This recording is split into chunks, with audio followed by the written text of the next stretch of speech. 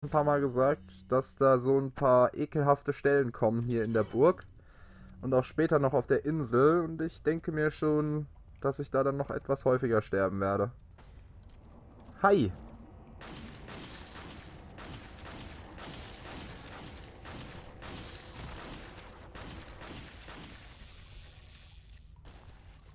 Okay, einen zwischendrin mal mit der Pistole erledigen.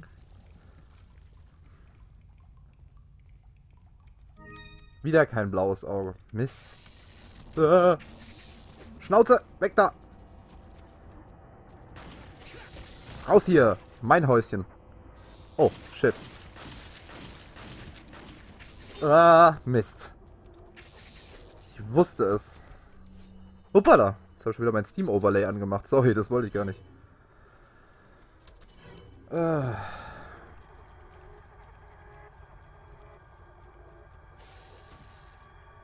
Hängt er jetzt in der Zelle fest?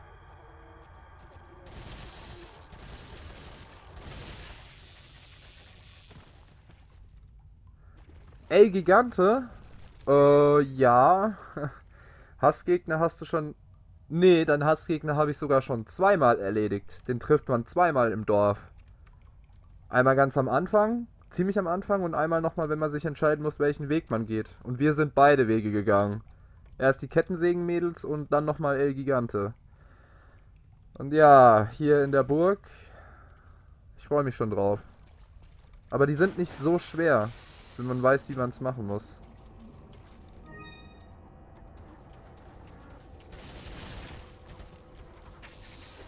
Ha! Diesmal nicht, du Drecksack. Ich lass mich nicht mehr als einmal von jemandem Kopf kürzer machen. Irgendwie logisch.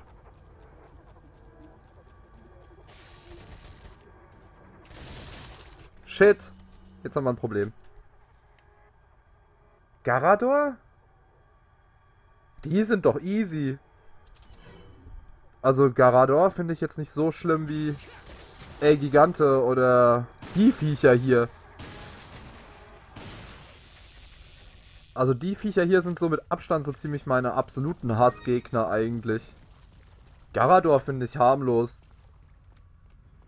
Den habe ich ohne einen einzigen Treffer zu kassieren platt gemacht mit 4 Schüssen aus der Sniper Rifle.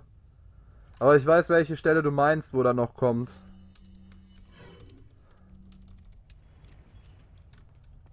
Auf die Stelle freue ich mich auch schon. Die wird interessant. Aber das dauert noch ein bisschen, bis wir da hinkommen. So, hallo Fallbeil. Ich mag nicht. Wenn ich da jetzt dran sterbe, ne? Dann kotze ich ins Essen.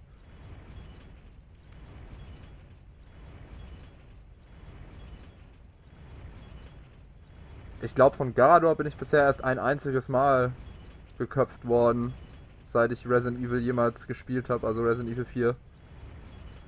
Oh, ich hasse diese Stellen, Leute. Ich hasse sie so sehr. Vor allem die da vorne.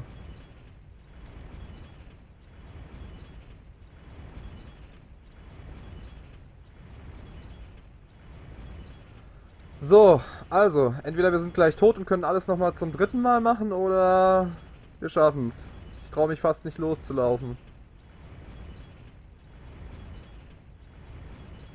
Oh, ich hasse diese Teile. Ich bin sauschlecht in sowas wie Timing oder sowas. Ach, Gott sei Dank haben wir das jetzt hinter uns.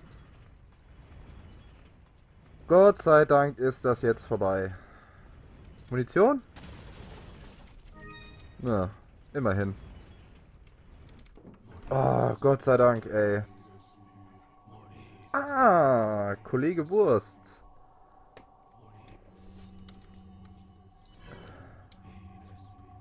Leise, leise, wie die Waldameise.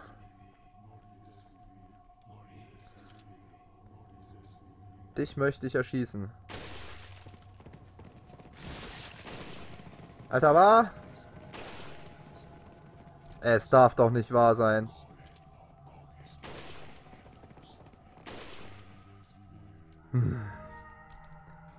Warte, Moment. Ab Checkpoint. Das versuchen wir nochmal. dreimal daneben holzen, ich glaub's ja nicht. Hi Rohr, schön, dass du auch hier reinschaust. Dich ja schon lange nicht mehr gesehen, mein Junge. So, versuchen wir gleich nochmal hier. Kopf ab. Und... Hallo?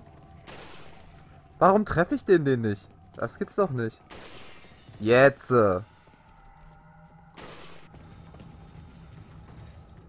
So. Okay. Jetzt haben wir noch ein paar Gegner da unten. Ja, doch. Vor 2 Tagen erst habe ich zuletzt gestreamt. Aber... Oh oh. Ah, lass los! Dem Lack.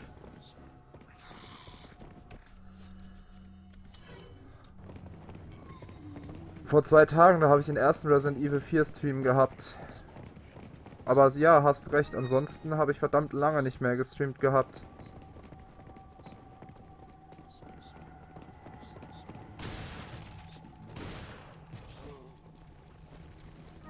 Puh. Spinell, Spinell. Alter, Pfoten weg! Mann, such jemand anderen, den du angrabbeln kannst.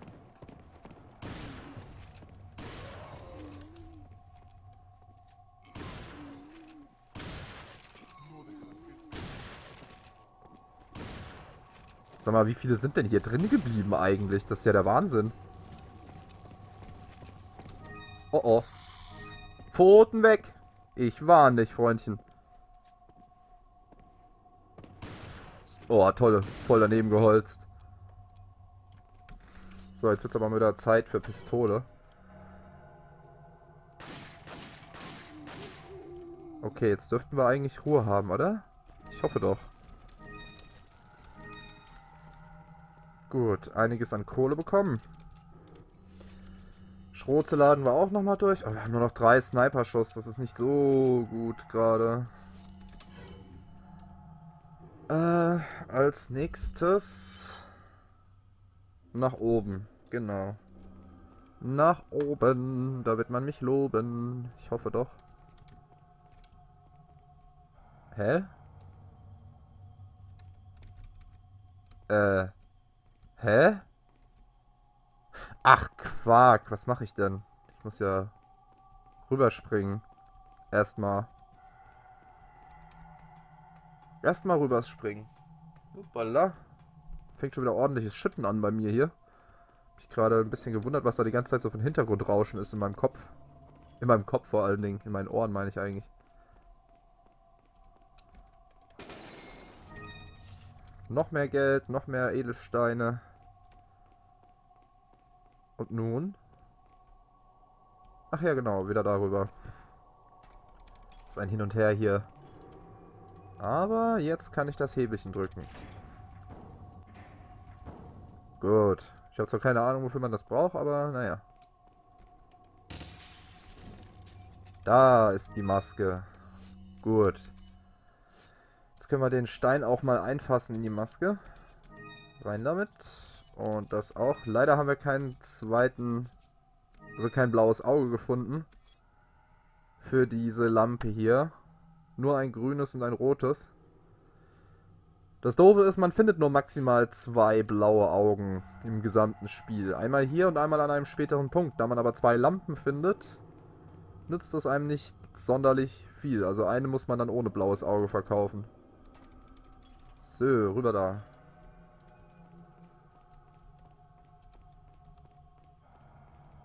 So, mein Lieber. Erzähl mir was Schönes. Was hast du? Die können wir wegtun. Ganzen Granaten. 8 Spinells. Wow. Grünes Auge. Ja gut, ich tue mal 2 weg. Wir werden zwar später nochmal wieder welche finden, aber... Naja. Den können wir auch verkaufen. 60.000. Nice. Das hier, Feuerkraft, wichtig. Feuergeschwindigkeit können wir mal noch lassen, ist noch nicht so wichtig. Schrotgewehr, Ladegeschwindigkeit, auch nicht so wichtig. TMP, Ladegeschwindigkeit, Feuerkraft. Okay. Gut, dann haben wir das Wichtigste wieder aufgerüstet. Feuerkraft und Kapazität sind am wichtigsten. Ladegeschwindigkeit und Feuergeschwindigkeit kann man auch ein bisschen vernachlässigen. Ach, jetzt sind wir hier.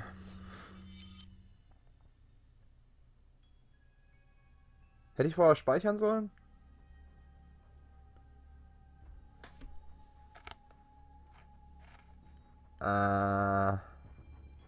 Weiß gerade nicht, ehrlich gesagt. Ich weiß genau, wo wir sind und was auf uns zukommt. Dafür bräuchte ich nur leider etwas mehr Sturmgewehrmunition, als ich habe. Haben wir noch was zum Mixen? Nein, haben wir nicht. Oh, wir haben nur noch einen Heilgegenstand. Scheibenkleister. Das ist nicht so gut. Vor allem nicht hier. Wenn ich mir jetzt schlecht anstelle, sterben wir hier gleich wieder. Du hast die TMP in Resident Evil 4 noch nie benutzt? Okay. Ja, auf einem leichten Schwierigkeitsgrad finde ich sie auch überflüssig, aber spätestens auf Profi bist du dankbar, wenn du sie hast. Weil es gibt schon um einiges mehr Munition für die TMP. Hi Puzzles, auch wieder da, freut mich. Notiz des Kastellans. Mitglieder der Familie Salazar sind seit vielen Jahren Kastellane dieser Burg. Meine Vorfahren haben jedoch eine dunkle Vergangenheit. Vor langer Zeit gab es eine religiöse Gruppe namens Los Illuminados, die ihre Wurzeln in dieser Gegend hatte. Der erste Kastellan beraubte sie ihrer Rechte und ihrer Macht. Als Anhänger der Religion, als 8. Kastellan fühlte ich mich verpflichtet, für diese Sühne zu büßen. Die beste Buße war, denen die Macht wiederzugeben, denen wir sie einst entrissen haben, den Los Illuminados. Es dauerte eine Weile, aber es gelang uns, die einst versiegelten Las Plagas zu verjüngen.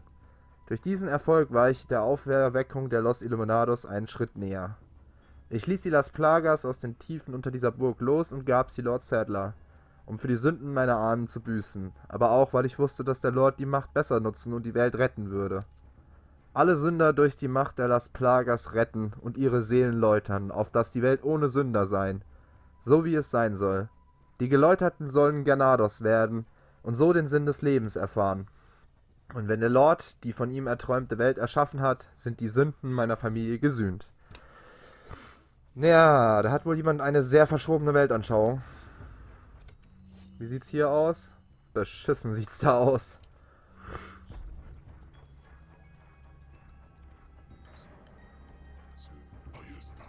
Ja. Alter, wie viele Armbrustschützen sind da denn?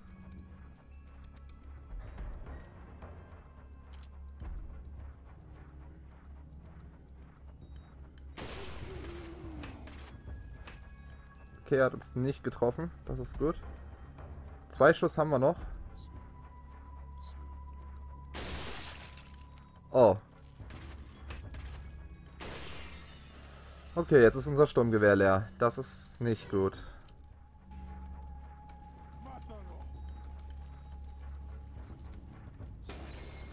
Ah, ein Heil-Item. Wo rasselt's? Wo rasselt's? Ich sehe nichts. Oh, da.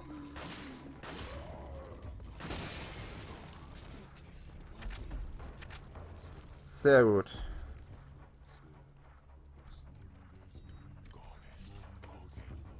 Ich glaube, es ist einer hinter uns, oder? Das hörte sich sehr nah an gerade.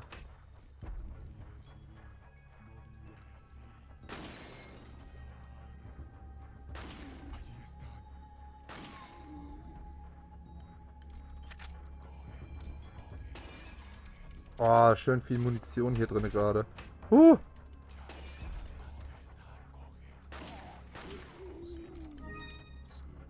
kommt das denn her? Ach, von da oben. Stimmt, da oben ist ja auch noch ein Abschnitt.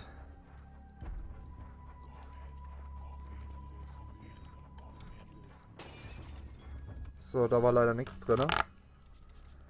Wir nehmen mal gerade die TMP.